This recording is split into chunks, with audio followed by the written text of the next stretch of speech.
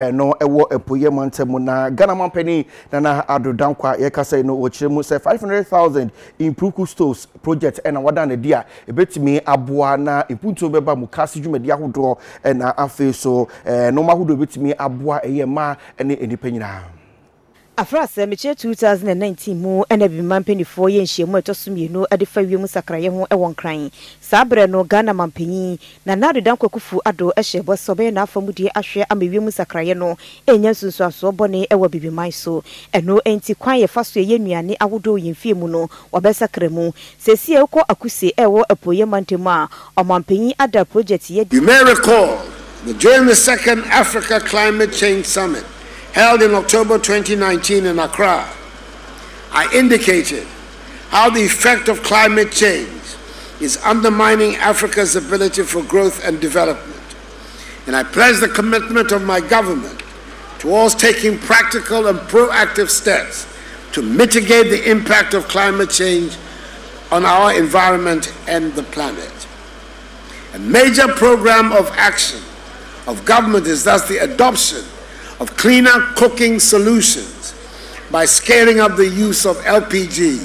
in households. I'm happy to inform you that significant progress has been made, and very soon the program for the LPG cylinder recirculation model,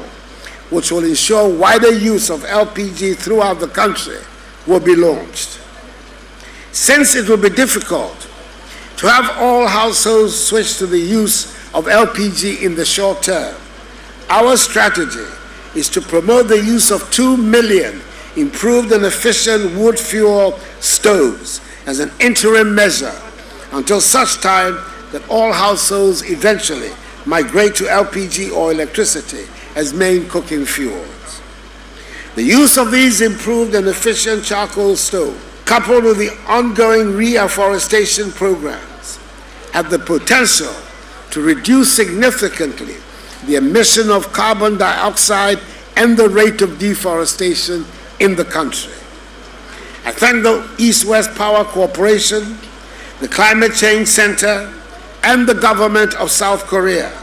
for providing the front funding of $5,500,000 United States dollars to produce locally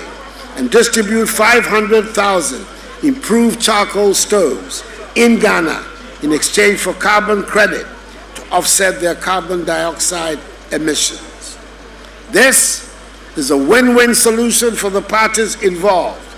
and by far the largest certified emission reductions intervention in Ghana and West Africa.